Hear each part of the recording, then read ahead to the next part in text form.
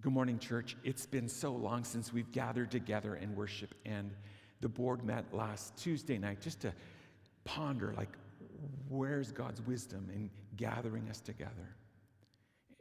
With this new variant coming across, the Delta variant, and really unclear about what the summer looks like.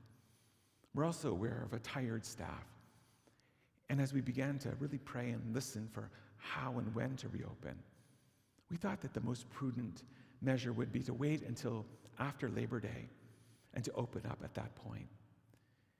We pray that and ask that you'd be gracious to us in this decision, that you would continue to pray for the staff, and continue to minister in the church in whatever ways you can.